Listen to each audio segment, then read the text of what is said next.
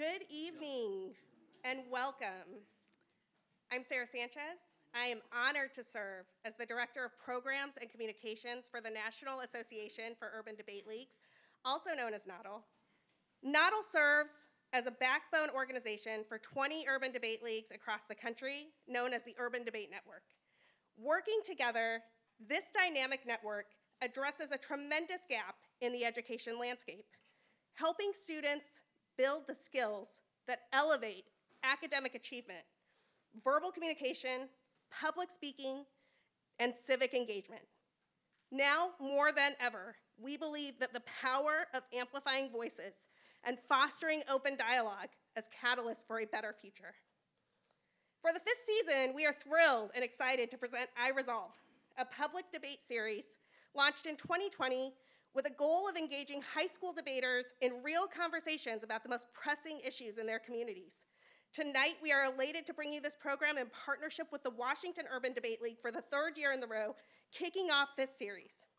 This debate showcase provides a platform for students to demonstrate their talents of persuasion, research, and critical thinking honed through participation in competitive debate.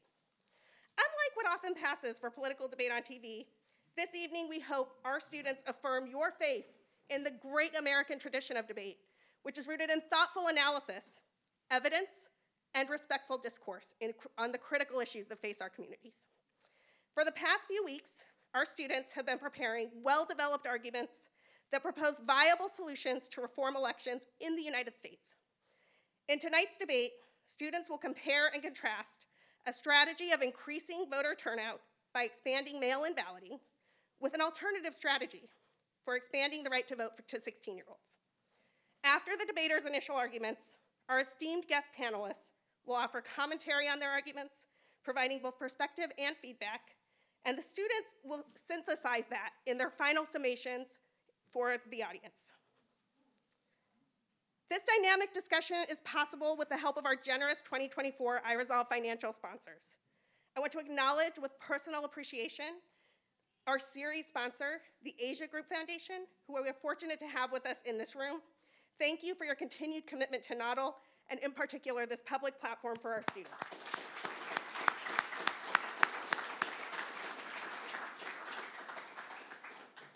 And of course, I would be remiss if I did not extend our gratitude to Planet Word. I cannot think of a better venue to highlight our students' voices than a museum that is dedicated to highlighting the power of words and what they can do for our students and our future. With that, I am pleased to introduce to you David Trigo, the Director of Programming and Development for our league representing Washington, D.C. and Prince George's County, to say a few words and introduce tonight's debaters and panelists. We hope you enjoy your evening, and I'll be back as the moderator in a little bit.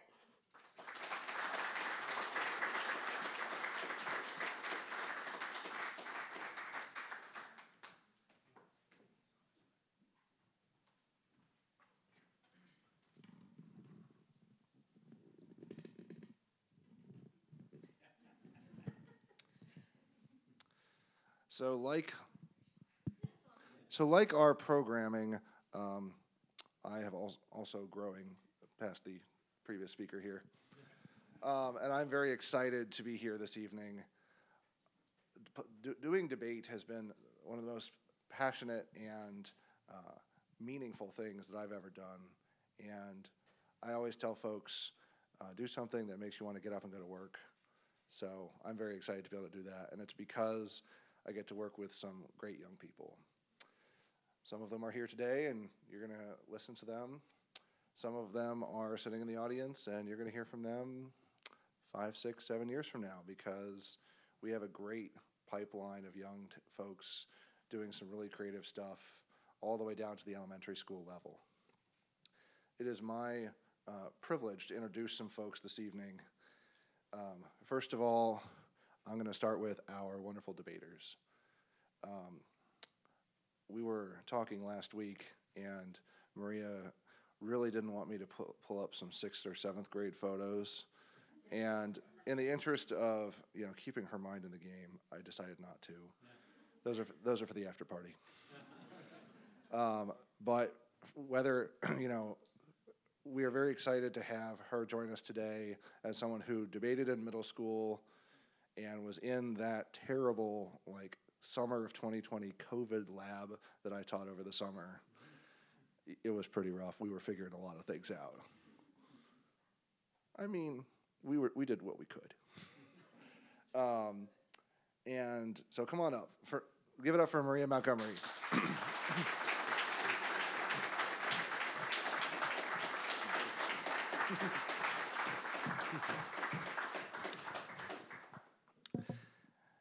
At the opposite end of the spectrum and hoping for some vigorous debate tonight, I'm excited to introduce a gentleman who has not even started his second year of debate yet, though we're sure it's going to be a good one. Duval High School, as many of you know, has been one of our powerhouses for a long time. And their longtime coach, Dr. Price, took over again last year. And he said, you know, we're back. And I'm like, man, you're back. We'll see about the rest. And then all his new recruits swept the novice division at the first tournament. And I was like, oh, okay, you're back. And from that, you know, great introduction, this young man ran into JV and then ran into varsity, and sometimes didn't even know what division he was in and didn't really care. He was just there to have a good debate. And without further ado, Sangeeth Matthew.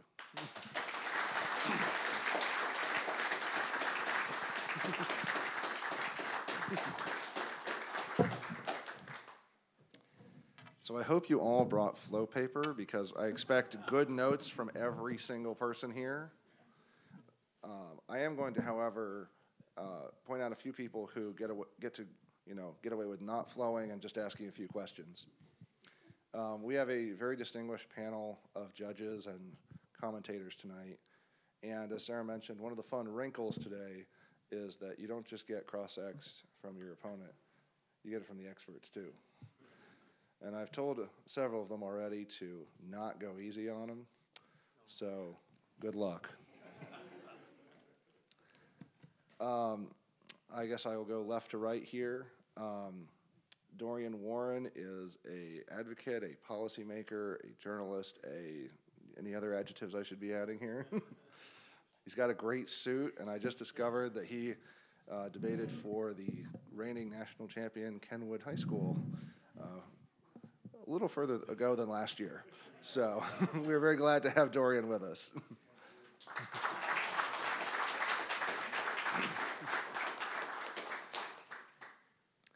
I don't have any high school stories about you, man.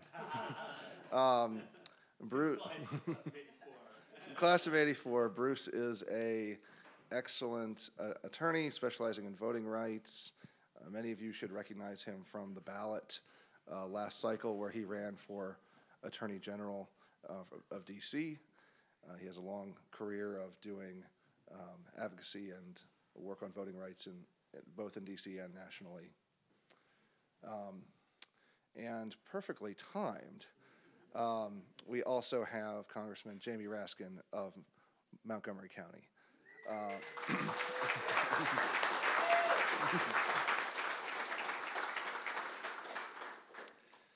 So I now have just 44 more introductions, but I think I'll skip them. You're here to hear from the kids, not me. So I believe, Sangeeth, you're kicking it off? Yep. I'll start talking. Perfect.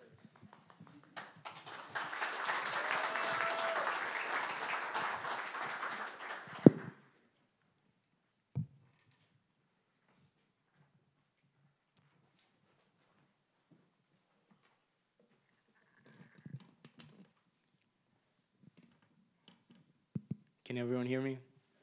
Perfect. All right. In the 2020 presidential election, 237.7 million people were eligible to vote. Now, how many people actually voted? 158.4 million. This means that almost 80 million people, 80 million eligible voters did not cast a vote, even though this was the highest voter turnout in election history. That's almost as many votes as President Biden received and a few more million votes than Donald Trump received. Ladies and gentlemen, Thank you for coming together to learn more about a topic of vital importance for the future of our democracy, electoral reform. As a democratic nation, we should ensure that all citizens have equal opportunities and access to the right to vote, which is why I'm advocating for universal mail-in voting. There are three main reasons we should adopt universal mail-in voting. First, it increases voter turnout. Second, it provides voters with a smoother voting experience. And third, it helps counteract efforts to suppress voting. As we navigate the modern complexities of voting, it's crucial to recognize why the system of universal mail-in voting is not only helpful, but essential to maintaining the health of our democracy. First, let's address some failures of the current voting system. According to the Pew Research Center, only 66% of eligible voters cast votes for the 2020 presidential election. Like I said, what happened to the other 34%? I know I wouldn't be happy with a 66 on an assessment grade. According to an article from Global Citizen, the top reason for citizens not voting is because they don't have access to polling centers, which is even harder now as thousands of polling centers have closed due to a variety of reasons. In addition, as Election Day is a single day, polling centers can be prone to long lines. This is bad for a variety of reasons, as it discourages people, especially people with jobs, from voting. If we are able to increase access and provide other means of voting, then we will have increased voter turnout, leading to more represented and strengthened democracy. Now, what is universal mail-in voting? Essentially, it is a practice of states sending out ballots by mail to eligible voters. According to the National Conference of State Legislatures, only 8 states, including DC, have universal mail-in voting. This leaves out 81% of eligible voters in the United States. It is empirically proven that universal mail-in voting increases voter turnout. Let's take Colorado as an example. Colorado saw a 76.4% voter turnout for the 2020 election. This was well above the national average of 66%. Universal mail-in voting makes it easier to vote and gives more access to voting. By removing logistical hurdles, we encourage higher engagement in the electoral process, and this is especially important in smaller elections or in communities where voter turnout is historically low. In addition, universal mail-in voting can relieve polling center congestion and prevent long lines. Creating a more efficient voting process is essential to encouraging more people to vote. Universal mail-in voting also increases the amount of time that an individual has to vote.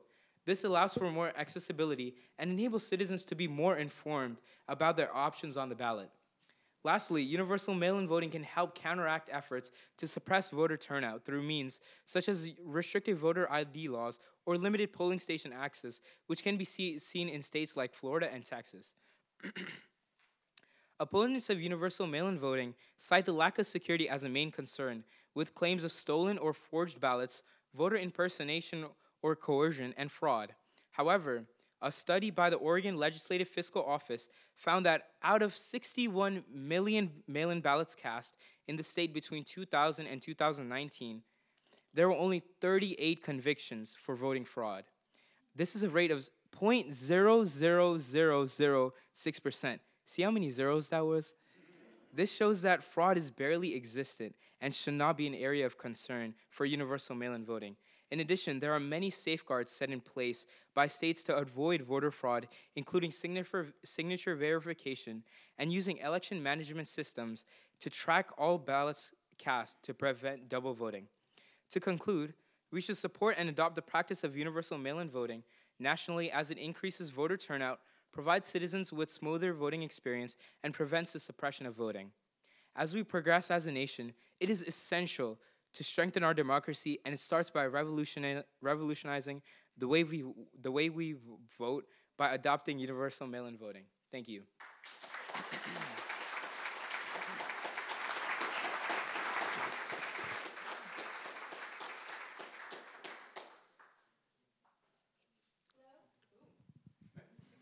Hi. Okay. So starting off with cross-examination, how do we ensure that people will actually use this new system consistently? Yeah, thank you for that question.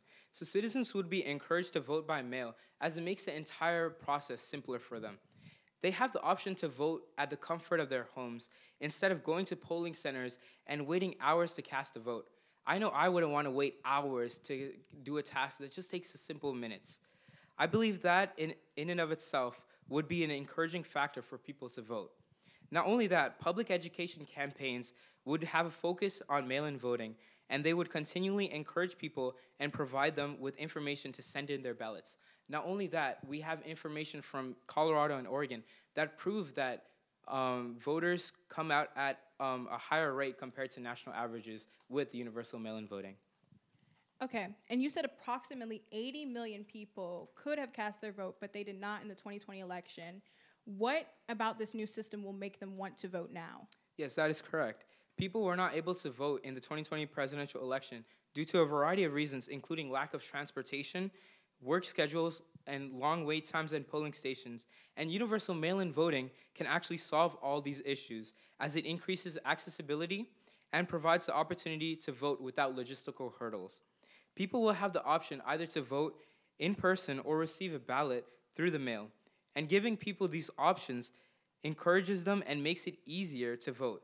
By reducing barriers and increasing convenience, mail-in voting will help bring more of the 80 million non-voters into future elections. Absolutely. Okay, and so for my final question, what happens to people who are frequently moving, live in dorms, with so much focus on other things in their life? How do we ensure that their addresses are updated and that they're doing that themselves? Mm-hmm. So before we send out the mail-in ballots, there will be we will make sure that the addresses are updated and mail is going to the right places, and we will ask people to verify their place of residence.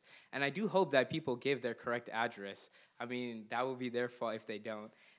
However, if they do encounter these issues, there are always election offices to go to resolve these issues. Not only that, they do have the option to go through traditional means of voting and go to polling centers. And if we look at Colorado and Oregon as an example, they are able to carry out these elections even with the influx of mail. And this shows that it is indeed possible to have mail-in voting without the worry of missing ballots or other mail issues. Absolutely. Thank you so much. Thank you. I appreciate it.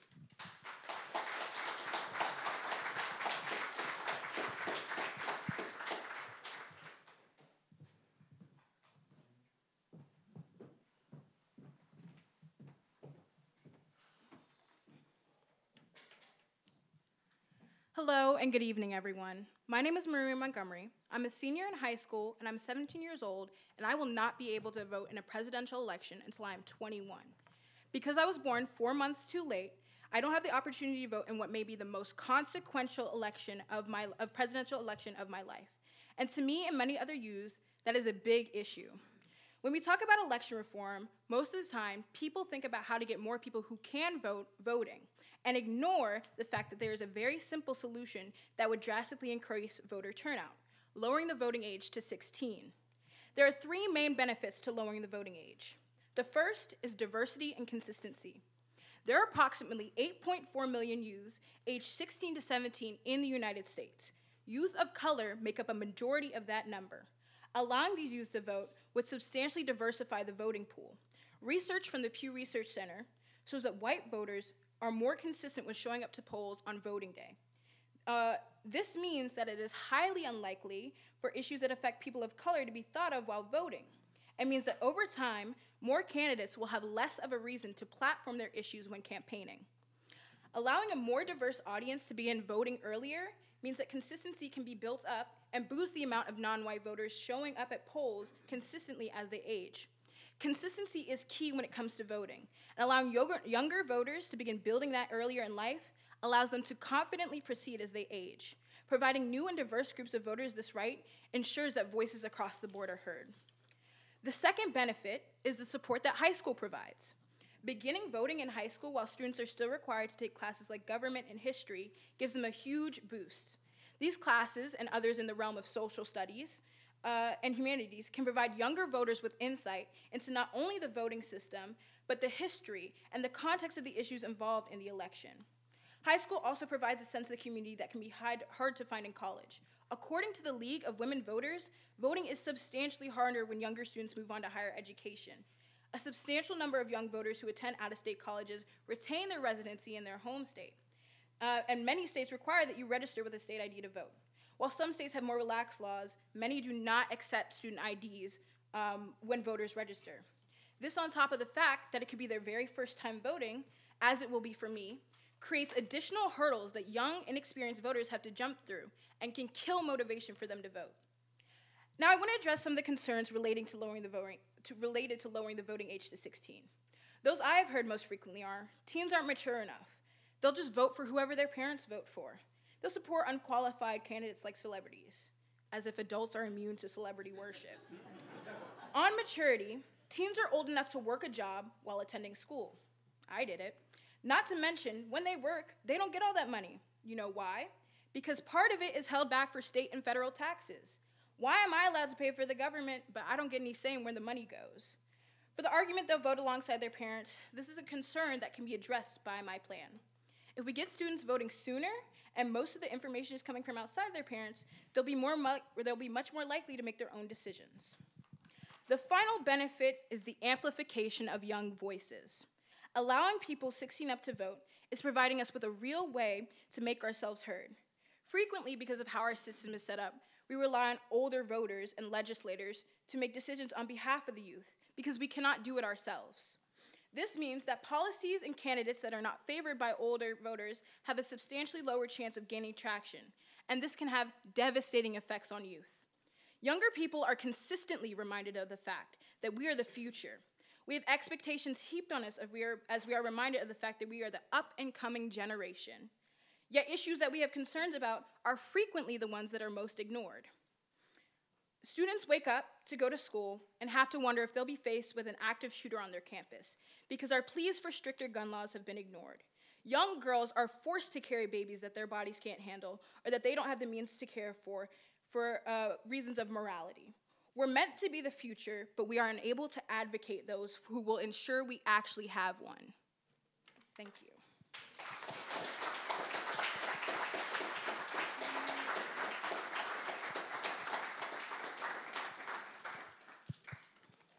Hello? All right, perfect. All right. Statistically, it has been shown that voting turnout rates for voters aged 18 to 25 are lower than other age groups. What effect would lowering the voting age have on this issue, and will it make it better? Absolutely. So like I mentioned earlier in my speech, consistency is key. When, like I mentioned, younger voters are launched out into the world, they have other stuff to handle, college, maybe they're moving out of state, etc. Often voting can fall to the back of their mind because they haven't done it. They haven't built that consistency. Starting at a younger age allows them to begin earlier and, like I said, be surrounded by others who will be able to kind of boost them up, explain how this happens. And often people aren't voting because they feel as if their voice isn't being heard. As you may know, you have to be 18 to sign a legal document on your own behalf. Why should you be able to vote at 16 and not sign a legal document for yourself? Where is the consistency in that? Absolutely. I do not believe that the fact that younger people that cannot sign a legal document should be grounds for them not being able to vote. Historically, that has been kind of an issue. Women weren't allowed to own credit cards until much later in the 1900s, and they were giving voting rights in the earlier 1900s. So if we think about it, it's kind of that removal of autonomy. It's not a reason to disenfranchise people simply because they can't sign a document. It's just another issue that needs to be solved. How well are 16-year-olds educated about political processes and issues, and what improvements would be needed in civic education if the voting age is lowered? I think a lot of young people, like you and me and many others in the audience, have a grasp on politics, especially those who are in organizations like ours, the We Debate. I know that a lot of people think, oh, young people are on the internet all the time, and a lot of people see that as a bad thing, but I also think it substantially gets people more involved. And I believe that even those who are not as into debate as we are or as politically inclined still know what they believe, and they can make that choice. I like this candidate, I like their policies. And I think that's enough, especially since we could say the same about many, many adults.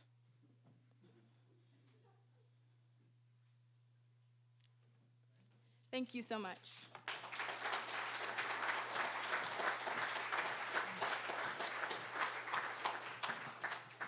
right. How was that for some debate?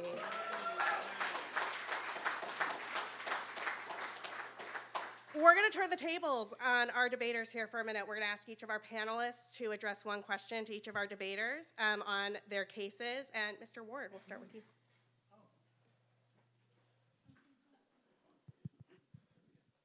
So you said one question? I can ask 7? You can ask one of each of them. We do have a each. clock tonight. They're going to kick us out of Planet Word eventually. Mr. Matthew, very compelling argument. And I am wondering for you, why not just call for what Norm Ornstein's colleague E.J. Dionne has called for, and that is mandatory voting or universal civic duty voting? Why not just have a system of mandatory voting that'll solve your problem much better than mail-in voting?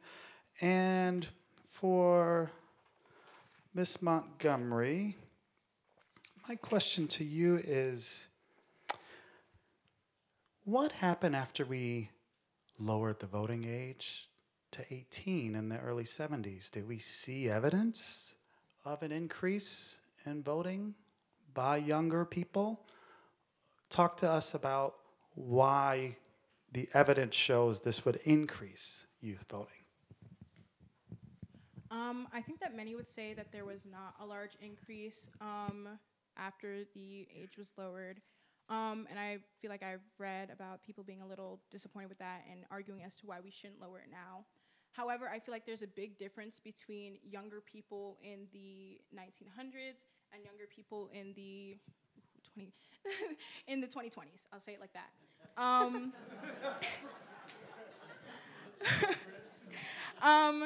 But I feel like there have been a lot of changes, especially with the internet, social media. I looked over this question a lot when I was researching, and I really thought about it, and I was like, well, a lot of younger people aren't as politically inclined and stuff like that. However, I feel like there has been a shift recently, especially with the protests in around 2020 for Black Lives Matter, and even now with Palestine. I believe it is youth leading the charge. I believe it is youth leading the charge. It is youth in the streets marching. It is youth on social media spreading information. I know because I've been to marches. I've been there with other people my age, and I've spoken out. And so I feel like there has been a shift, and you can see it, even though many believe maybe there hasn't been. First of all, sir, thank you for your question. Interestingly enough, when I was researching what my topic would be, I actually did encounter the topic of mandatory voting. And theoretically, it would solve the issue of voter turnout. I mean, if we have mandatory voting, every registered voter would be able to vote. But you know, as Americans, we pride ourselves with having freedom, right? For number one, freedom in the world. So I feel like if we have that, it's very contradictory in that sense. And not only that, it's a big shift from our traditional means of voting. The reason why I wanted to go with universal mail-in voting is that states already have implemented these systems, and it does not take a lot of resources to carry out the system of voting. States have absentee mail-in voting. If we are able to just send ballots to all registered voters, then they have that increased accessibility rather than forcing them to vote. Thank you for your question, sir. Excellent. Mr. Spiva, we'll go to you. Thank you. Mr. Is it Matthew or Matthews? Matthew. Matthew, okay. I was curious about the nuts and bolts of implementing the system that you're advocating. And let me ask you about two things. It's one question, but two aspects of this. One, you have a problem in a lot of places in this country. I have a sister who lives in the Atlanta area. It sometimes takes 2-3 weeks for mail to get, even when it's sent within the same area from point A to point B. And of course, these laws always require that the ballot arrive within a certain number of days of the election. That seems to involve another entity other than the election officials. It's the U.S. Post Office. And how do you address that? And then the second part would be how do you get people registered? Because my understanding is the biggest impediment to people voting today is not being registered. So how do you get them registered to vote?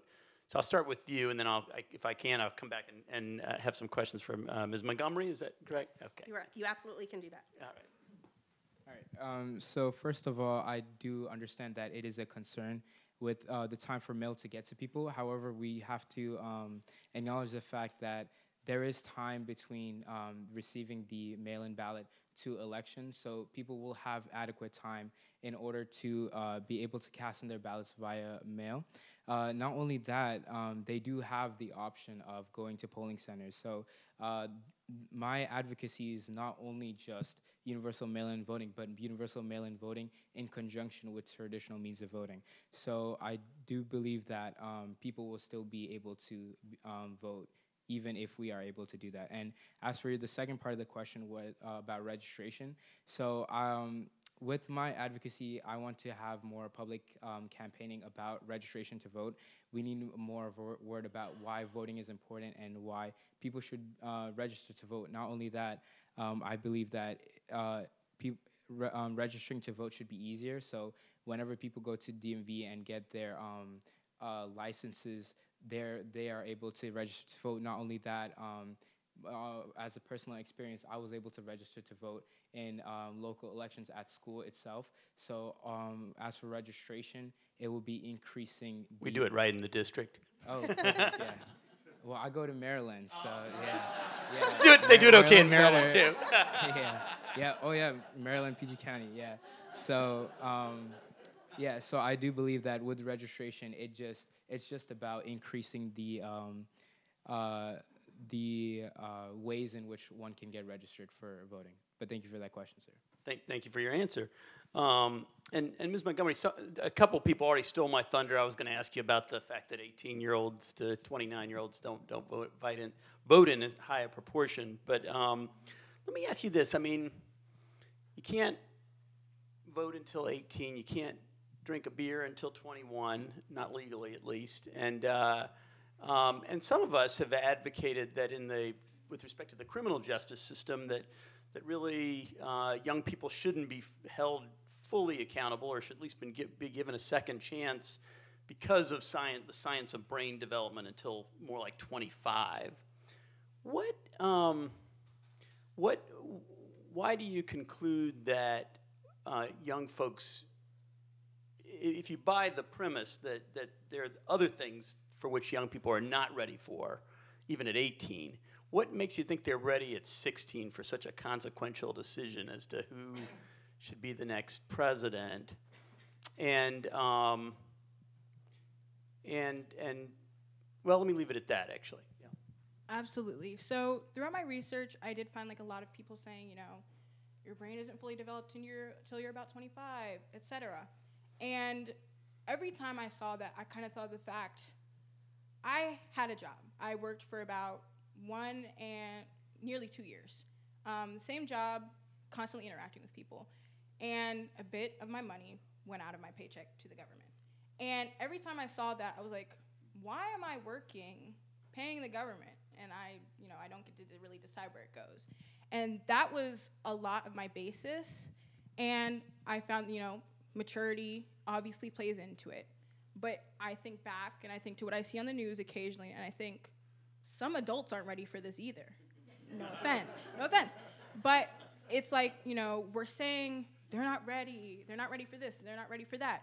Oh, but you can get a job, you can start saving for your college tuition, you can have a baby whether you want to or not. There's so many things that maybe a lot of me thinks, well, why am I able to do this? I can't do this. Why am I able to give the government my money? I don't get to say where it goes. And that was the basis for me saying, well, voting, I'm politically inclined. I know other people are. Why can't I vote? And that was really the basis for my advocacy. Thank you so much. Thank you. Pass the mic. Awesome. And we will finish up the panelist question and answer period here with Representative Raskin. Awesome. First of all, I got to say I was persuaded by both of you by your excellent arguments. Having said that, Mr. Matthew, let me start with you.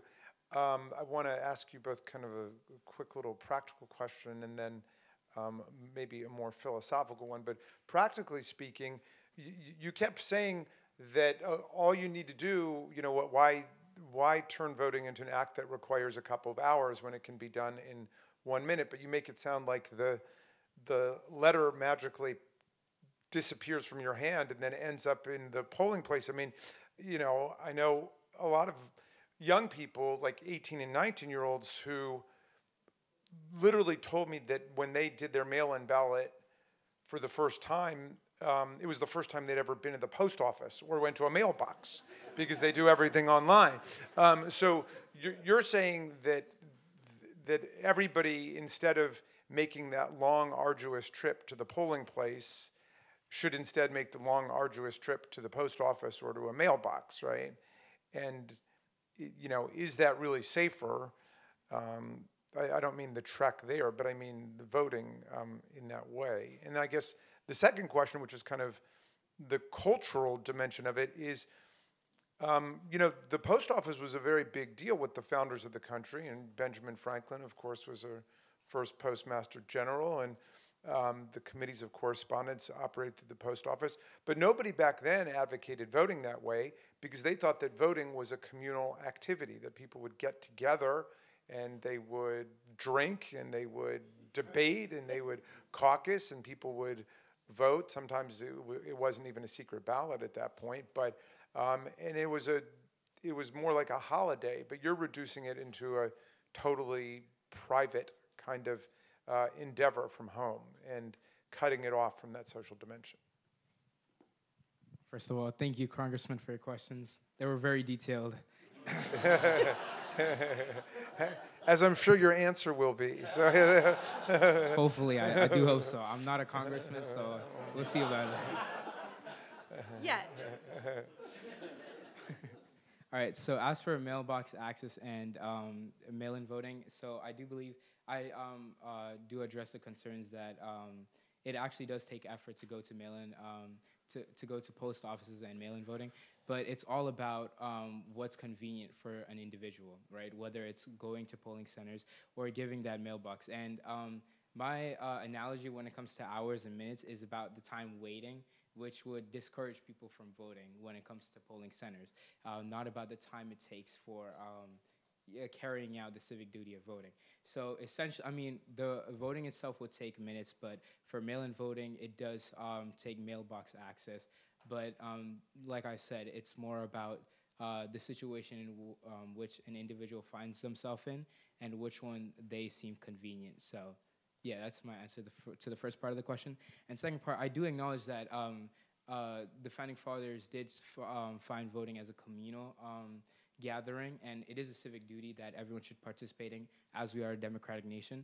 However, like I said, with that situational circumstances, the first instances of mail-in voting was actually during the Civil War when soldiers needed access to voting, and they did that by mail. So it all depends on what we're faced with, and really the it's kind of like a civil war today, you're saying. Yeah. Oh, yeah. With the way Democrats and Republicans are fighting today, it does seem like one. But yeah, and not only that, people do have the option to go to polling centers and have that sticker where it says, "I voted today," which is part of the reason why people do vote. I mean, it's a very great sticker. So, yeah, but like I said, it's all about the situation and what an individual finds himself in, and they do have a variety of options which they would want convenient, whether it's by going to polling centers, waiting hours in a line and voting to get that one sticker, or to go and sit at home, fill in the ballot and sending it off to mail. But yeah, thank you for your question, Congressman. All right, and Ms. Montgomery, and I love your last name as well as your presentation. So, well, let's start with this. The 26th Amendment, to my recollection, lowered the voting age to 18 from 21. So it was a 3-year drop. if we were to follow that precedent, we would go from 18 to 15. Why do you stop at 16? I think a lot of 15-year-olds would want to know what's wrong with them. So a lot of my advocacy was based on a campaign I saw and kind of signed up to be a part of, Vote 16 USA. And I read their reasoning. I thought about like how I was at 15, even though I would consider myself still politically inclined at the age. But I feel as if 16 is when you kind of, when I was talking about like schools, 16 I felt is kind of when like things got serious in like social studies, whatever history class I was taking at the time. This when I took like advanced world history and stuff like that. And I feel like for me, at least, there was a shift between 15 and 16, and I felt, at least myself, that was a big thing, but also it was mainly because of the Vote 16 USA campaign that I decided on 16. Yeah, and let me ask you one other question from the 1900s.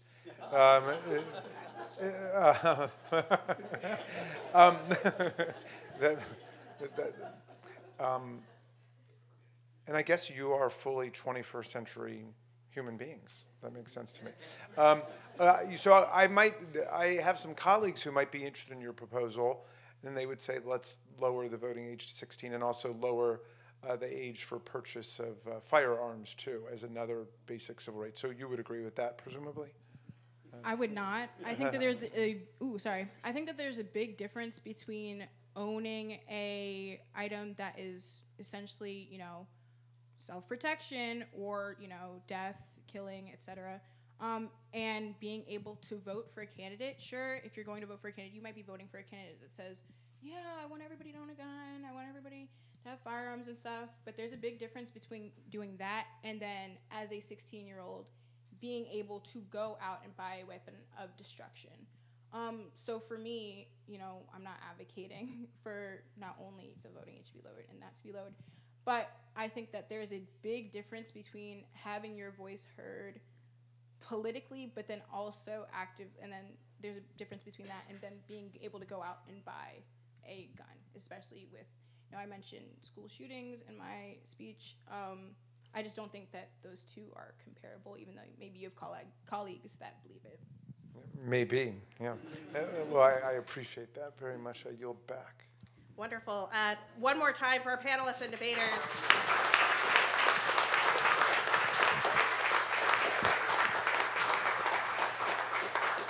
We're going to turn the tables a little bit right now. So our debaters are going to prep their final speeches with the feedback and questions that they have just gotten from our panelists, and I am going to ask some questions of our panelists. I'm just going to start with a really basic one. You all work in industries where debate is essential. Congress, the law, community organizing.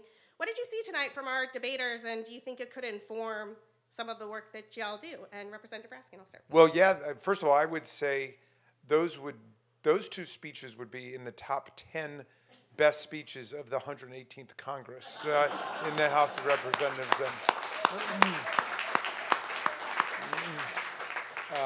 And I appreciate the fact that they listened politely to one another and they didn't call each other names. There was no ad hominem attacks, and they addressed the substance of people's questions in a really meaningful and soulful and responsive way. And so, we don't see a lot of old-fashioned style debate in Congress anymore, and so this gives me a lot of hope. And both of these proposals specifically are very important for us to be talking about. That is, how do we get much closer to 100% participation in voting? And I didn't get in my questions into the whole federal state thing. Is this something that you're advocating nationally or just for a particular state or locality? But that would be one way that somebody would try to undermine a national mail-in plan, saying, "Oh, this is a state's issue. Let the states do it the way they want." And and we do have this ridiculous electoral patchwork, checkerboard of different laws in different places. And Georgia now has a law. Check this out, because my colleague Nikema Williams from Georgia was just telling it to me. In Georgia now, the law says that on election day, there will be a manual count of the ballots and the normal electronic count of the ballots. And if they differ in any way, then the vote does not have to be certified. And then it's up to this new special election board that has been created above and beyond the normal electoral machinery. But this is the kind of thing that's going on. But of course, the Supreme Court had to basically read Section 3 of the 14th Amendment out of the Constitution, saying that insurrectionists couldn't hold federal or state office again if they'd sworn an oath to uphold the Constitution, because it might create differences in the electoral practices in the states, which of course is the entire nature of our system. Anyway, yeah, you guys should hurry up and turn 25. Like I said, they're not congressmen yet, but someday. Mr. Spiva. Thank you. It's Spiva. Just I to, apologize. no I was worries. wondering in my head, and I don't think no so worries from at now all. on. I appreciate the correction. So first of all, great job, guys. Both of you did just a terrific job, and second everything that Congressman Raskin said. I'm a lawyer, and I work and have for a long time now, primarily in the voting rights and redistricting, which is closely aligned field. And so my heart was on both of your sides, actually. So it was hard. I had to conjure up my best kind of opposing counsel. But I've done a number of different. I've practiced in a number of different areas, and I was a high school debater way back in the day, in the Paleolithic age, I think that there is something about that experience that has prepared me and that I've used probably every day of my life since then.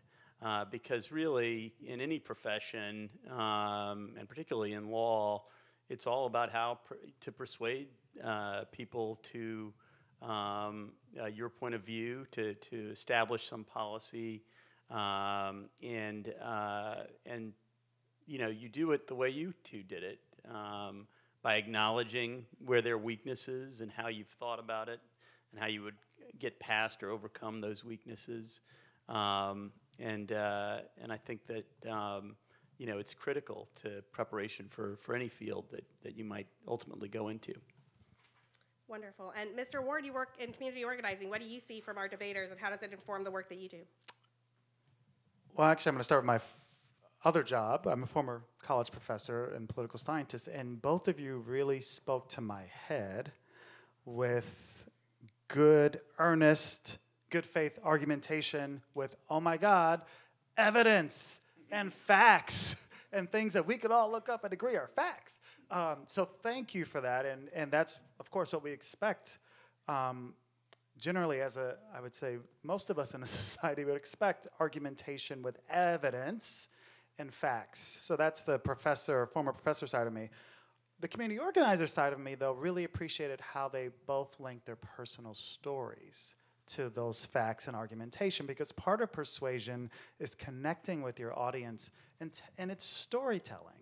Yes, making an argument, yes, with evidence, yes, with some structure, but you both did a really great job of connecting to your personal stories, but you didn't do the fallacy of making us assume your personal story is fact. You linked it to how you're representative of, in many ways, a generation. So I really appreciated that.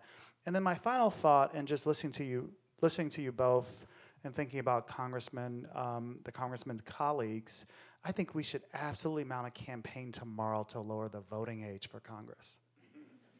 Maybe it should also be 16. I love that. We have a couple of minutes left here before our debaters are going to deliver their final summations, but I do just want to highlight one other element of debate that I think is critical and that we saw on display here, and that's the art of listening, which is one of those things that I don't know that we do as much in society sometimes. And one of the things that I see when I listen to these two debaters, they really listen to each other and respond to what those concerns are. Can you speak a little bit, each of you, to how listening works in your realm, and what maybe you learned through debate or your participation in debate that helped you with listening? And Mr. Warren, I'll start with you. We'll just go in reverse order. Oh boy, I'm thinking about I'm a new parent, so listening is really important. You don't think about this yet, but listening is actually active. Listening is in every sphere of life is really, really important because I think at the end of the day, it shows that you have, it's a human connection, and particularly one of, it opens the door to empathy. And you can't get to empathy and putting yourself in someone else's shoes without active listening. And it's a critical skill for everything we do in life, and we don't do enough of it. And I just really was inspired by the way the two debaters actually really were attentive, not only to each other, but to us as well. Yeah, I mean, I second all of that, and I think you know it's the hardest thing to do, particularly if you're in a debate, right? Because you're worried that, oh, if the person gets this out, I'm not going to be able to respond, or I'm not going to be able to think of what I want to say next. But you can, and actually, you're going to be much better. You're going to have a much better response if you grapple with the difficulty of what the other person is saying. Because usually, in most debates, there's something to the other side. And sometimes there's a lot to the other side. It doesn't mean you give up your position, but you'll make your best case and your best argument, and certainly the best case for persuading the other person if you really grapple with, and that starts with listening to their position. And I'll say, as a lawyer, it is the most critical thing for examining a witness, either in a deposition or on the stand. You know, I remember I had a case where I had to cross-examine a witness who was a fairly high-level election official, and for some reason I don't think we had a deposition. Usually, I mean, it's unlike TV. It's all kind of scripted. You kind of know what, you know, they know what you're going to ask them, and, you know. But this one, I didn't have a deposition, and I had, like, nothing. And I kind of stood up, and I was, like, you know, waiting for the Lord to give me my questions. But one of the relevant things, because it was about outreach for voter ID and outreach to minority communities, and it was in Wisconsin, and she was telling me about all this great outreach they had done. And first thing I acknowledged, I said, you know, you seem like a very dedicated public servant and someone who's really trying to do the best you can. Is that fair? Of course, nobody's going to argue with that. I'm a fair person. Yes, of course. You know, how many black people work in your agency? Well, I don't know the number. How many Latino folks work in your agency?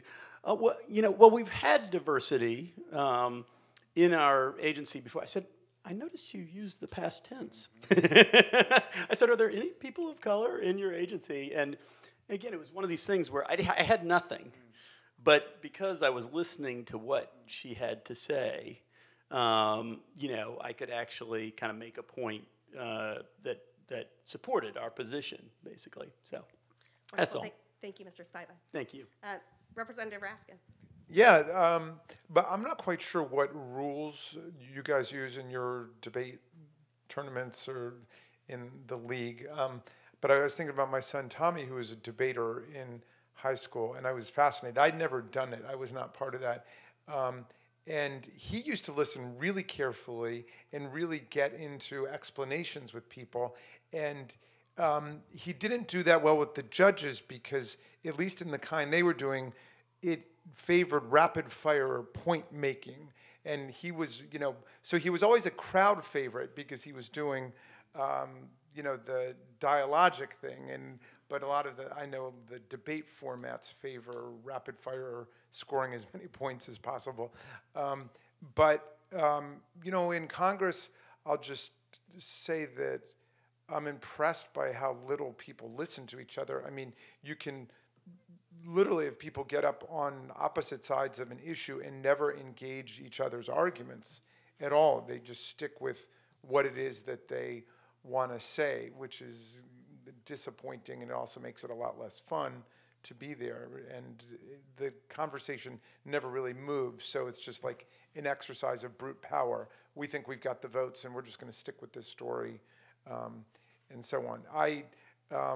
and that's true on both sides of the aisle. A lot of my colleagues really have stopped listening to a lot of the MAGA people when they talk, but I think that they miss important things when they don't listen. And so I listen very carefully when we get into the gun violence conversations. And what I always hear when you really listen to what they're saying is, well, thoughts and prayers, we feel bad like everybody else, but nothing can be done because of the Second Amendment. And when they get into explaining their view of the Second Amendment, they think that the Second Amendment means the people have to possess an arsenal equal in firepower to that of the government, because the Second Amendment gives the people the right to overthrow the government. And so now when I say that, I mean, I've researched their claims, which I think are completely fictitious and empty, and I go right to that and I try to engage them with it, and at least disorients them a little bit, as opposed to doing what our side mostly does, and rightfully so, is to talk about the human carnage and the costs of the violence. But it is important to listen to what the other side is saying if you want to move the dialogue forward, which after all is the whole purpose of having debate in the first place, I think. Yes, it is. And with that, I think our debaters are probably ready to rock. So I'm going to turn the stage back over to them. After they are done, we will get a few final comments from our esteemed panel here, and then some closing words from Mr. Trigo. Thank you all so much.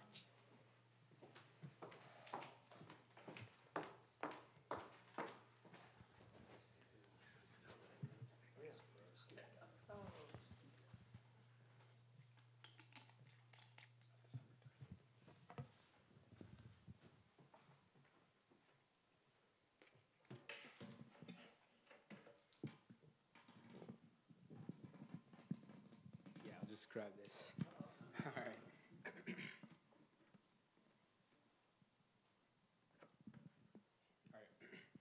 Ladies and gentlemen, on the topic of electoral reform, we should nationally adopt the practice of universal mail-in voting for 3 reasons. Firstly, universal mail-in voting increases voter turnout as it makes voting more accessible to citizens, and it's been empirically proven that states like Colorado and Oregon, who have implemented universal mail-in voting, have substantially higher averages of voter turnout compared to national averages. And this is not only in the presidential elections, but also in general and midterm elections. Secondly, universal mail-in voting provides citizens with a smoother voting experience. With a system of universal mail-in voting, citizens can vote at the comfort of their homes and take time to be fully informed of who they are voting for and what policies they are advocating. In addition, universal mail-in voting allows citizens with more time and more opportunities to vote, rather than being restricted to just one day, which is impossible for people with jobs and people that just can't make it to polling centers. Lastly, universal mail-in voting prevents voter suppression by making it easier for people to vote. In addition, as it would be a federal mandate, states cannot implement restrictive measures to mitigate the civic duty of voting. To address some of the questions that were asked, mail-in voting provides citizens with increased accessibility when it comes to voting, therefore increasing the amount of turnout and including more people in the electoral process. As for mandatory voting, that's a great idea and would have 100% voter turnout. However, as Americans, we pride ourselves as having the freedom of choice, and I don't really think that will be a great change and will be popular amongst Americans. Lastly, I do believe that we should provide means of voting to provide convenience for voters, whether they prefer that communal style where they wait hours for that glorious sticker, or vote in the comfort of their homes with mail-in voting. We should prioritize passing universal mail-in voting rather than decreasing the voting age for a variety of reasons. For one, it is easier to implement universal mail-in voting as many states are already doing it. Decreasing the voting age would require the passing of a constitutional amendment, which hasn't been done in decades. Not only that, we should prioritize increasing voter turnout for current registered voters, as it has been shown that younger voters tend not to vote. Young voters simply lack the concern for civic duties, as shown in voter turnouts for ages 18 to 25. And I do believe that it is more important to increase voter turnout for that 80 million non-voters rather than just bringing in 7 to 8 million 16 and 17-year-olds. Not only that, lowering the voting age would throw off the consistency in other legal matters. 16-year-olds should not be able to vote if they can't even sign a legal document on their own behalf. It may be a nice goal to bring in younger voters in the franchise in the long run. However, we should prioritize bringing in voters for the short term.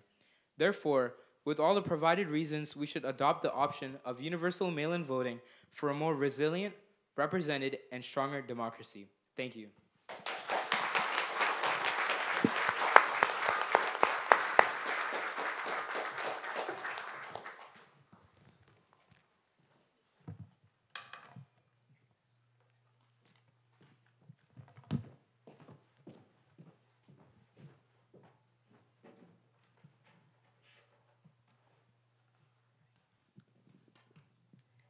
Ladies and gentlemen, as we close tonight, I hope we can all understand that having more voters in general is a net benefit.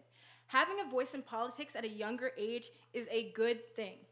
Allowing voters to vote younger equals consistency. It's like running a marathon. The earlier you start, and the more prepared you are, the better you'll be.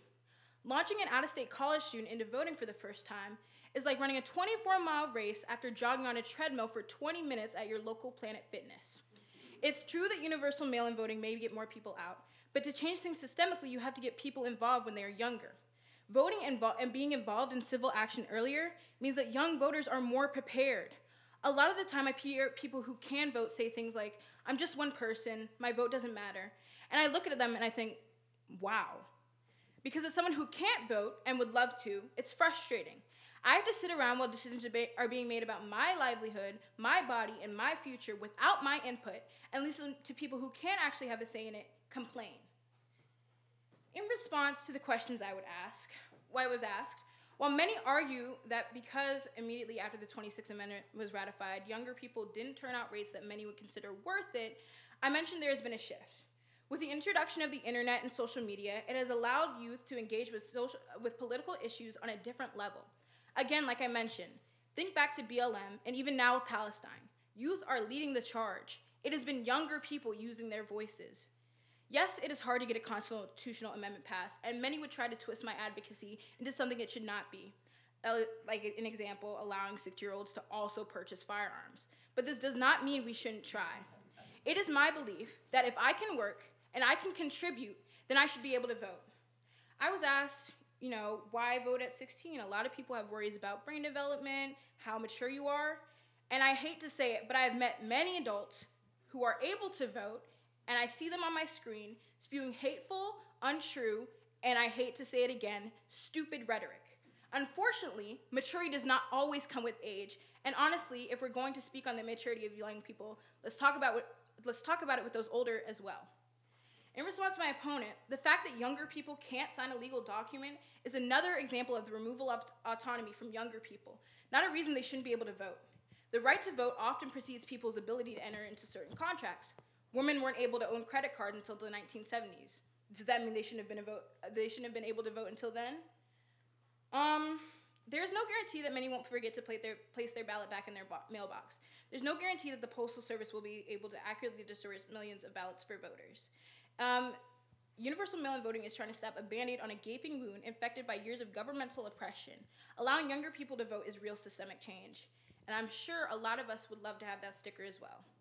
To end off, I can work a minimum wage job, but can't vote for a politician who would raise the minimum wage. I could carry a baby to term whether I wanted to or not.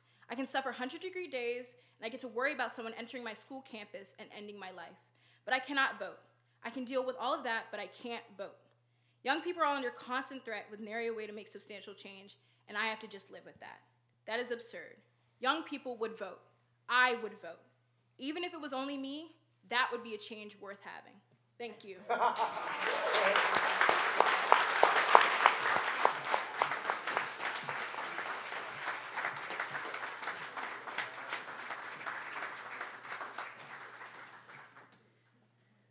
Thank you so much. We're going to return to our panelists for some feedback, and we are so excited to hear your thoughts on that debate. Mr. Spiva.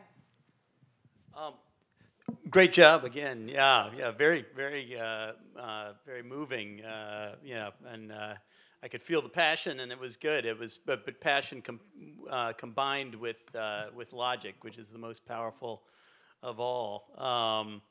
I thought you both did a terrific job, made compelling cases. I think there was one thing, I don't know whether it was you or Congressman Raskin that made this point, but I think one thing that should be said that would affect both of these proposals, which I think are worthy proposals. We have a kind of a patchwork system in this country because for the most part, the states, run their own elections, even for federal offices. And so a lot of this work gets done at the state level, and that's a good and a bad thing, right? It makes it harder to make a national change where it's true everywhere. But at the same time, it sometimes makes it easier. I mean, we unfortunately are not a state. We should be, but we have very accessible elections here in the district, and Maryland does as well. And there are a number of states that have very progressive. I don't mean that in a political way, but easier to vote regimes. So that would be something that would have to be contended with. I'll take one slight tweak to. It wouldn't actually require a constitutional amendment. The 26th Amendment requires that no state may deny anybody who's 18 years or older the vote, but it doesn't say you can't allow anybody who's under 18 to vote. So if a state so chose, I don't think any of them have adopted this yet, I believe they could actually lower their voting age to 16 just for their state. They couldn't do it for anybody else. So again, you have that national state problem again, which is partly inherent in our system of federalism. But really great job, both of you. I thought it was good. And you could probably feel that. I think all of us, I had a lot of empathy and sympathy, and for the point of views that you all were advocating, and I think you'd probably have our vote on these things, or at least I'll speak for myself. I think terrific job. Mr. Warren, you'll close us out before David takes the stage. Can we give another round of applause for Mr. Matthew and Ms. Montgomery?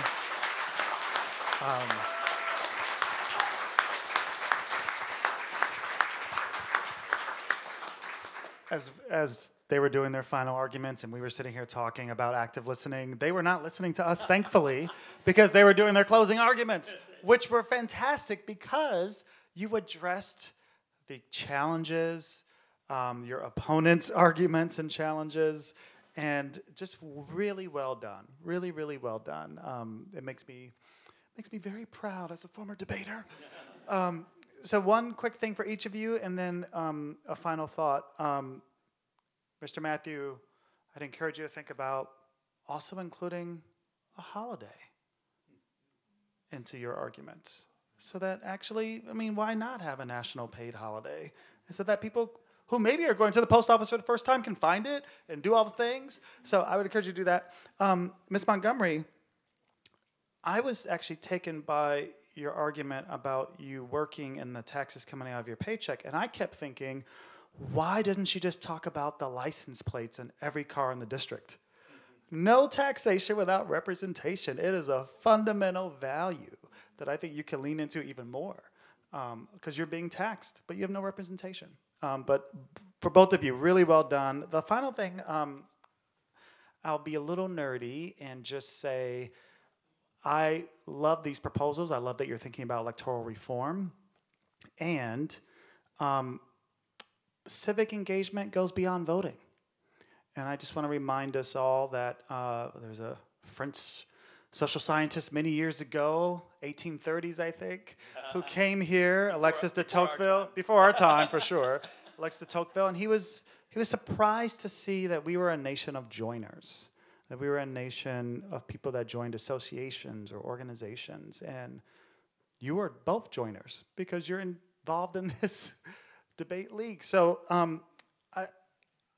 I would love, as you develop your arguments, to also not forget that we engage in civic life year-round, not just once every election cycle, and it's really important that we have sustained, to your point, we have sustained and continued civic engagement, whether that's protest, whether that's just joining a local organization or a high school club, But we are a nation of joiners, and I hope we can revive that tradition as part of our broader civic engagement and electoral reform. So thank you both for your brilliance and your sharpness tonight. Really appreciate you.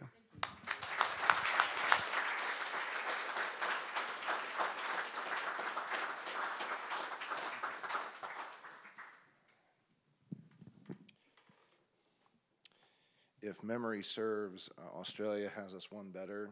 They don't just have a national holiday for voting, they throw a national barbecue. And it's a thing where you're supposed to wander down all the vendors and see who has the best food on your way to vote. So you may not be able to find the post office, but you have an incentive to find the polling place. So I feel very underwhelmed by your performance because you didn't talk about food. Like, come on, guys, it's dinner time. I'm going to close us out, and I'm going to put these folks on the stand one more time. Let's be obnoxious and loud and clap them into blushing here.